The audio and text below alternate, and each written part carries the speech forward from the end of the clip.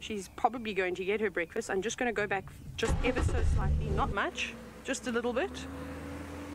There's impala rams walking. Mike, do you want to come behind me? No, I'm saying to Mike if he wanted to come up ahead.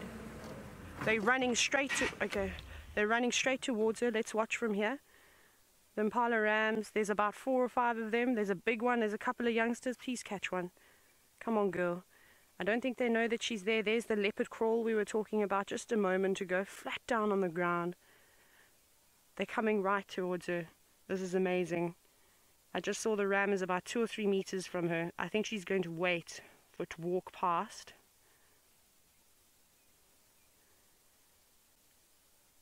They're just going to sit quietly. Come on, girl, you can do it. Those rams don't want to spend too much time in the thicket. They look like they want to cross out onto the fire break. I can just see a little bit of movement. Now they're on the move again.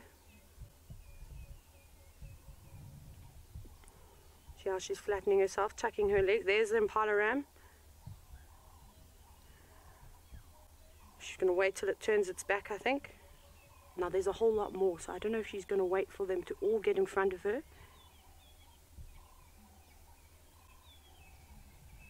Where are the others? You see, the problem is if she races out now and goes for that one that's already crossed the road, she's going to lose her chance. Here comes the next one. That's a big ram that's just crossed out. She's going to lose her chance. And they'll all run away in alarm. So it's almost like what the lions do when they hunt buffalo and they follow the big herds of buffalo around. They go for the ones right at the back that are going to draw less attention to themselves. Now she's going to try and get behind them. There's still more coming. I'm sure I still saw more youngsters, younger impala rams. I'm sitting on the edge of my seat and I'm sure you're all doing exactly the same thing. Come on, Thandi, you can do it. She's obviously got her eye on one.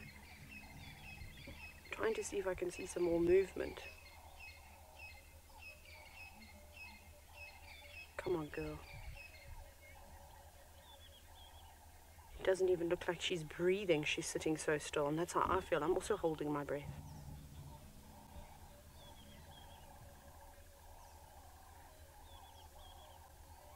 Julia, you've commented and said it's crazy how the impala didn't even see her. It's amazing. So this is just her camouflage again, flattening herself on the ground. She probably just looks like a bit of wood.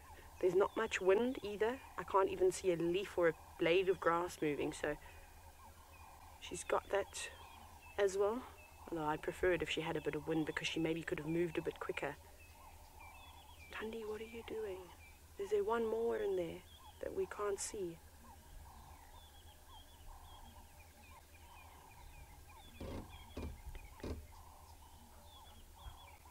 Sounds like there's some more impala just on the other side of the drainage line again, so maybe they're going to come through following the same pathway that the small group already has.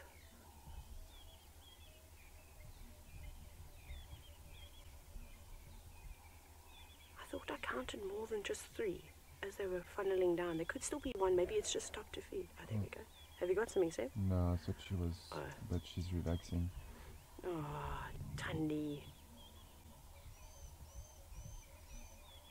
She looks like she's slightly disappointed in herself.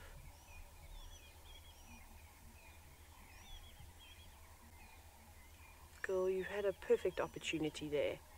Now, ideally a leopard wants to get within a meter of its prey before, but they can sort of race over with that distance that she had between them. It wasn't a particularly big one. Now, Ginger, you're wondering if the impala could have smelled her. If they did smell it, they would have reacted. They would have reacted, they would have snorted, they would have stared right at her. They wouldn't have just quickly moved across the road like that. And typically when animals do move through thickets like this, they have to be very cautious. It's just the same as us when we go walking when you're walking safaris.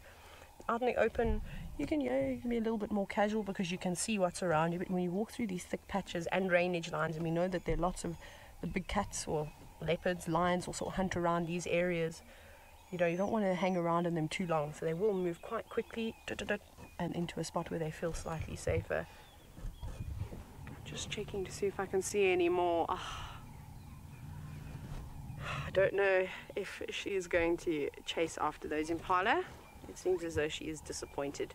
She missed her opportunity there. Ali, however, has gone from hyenas to birds, and she's got a big eagle in a tree.